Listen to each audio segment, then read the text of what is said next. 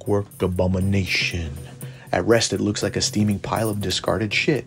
Once in motion, it resembles a large insectoid with smoke rising between the plates of its hide. A CR5. These junk-collecting bound devils are sadistic on a level only achieved by playing Baby Shark on repeat for 24 hours. They have multi-attacks and a deceptive long reach.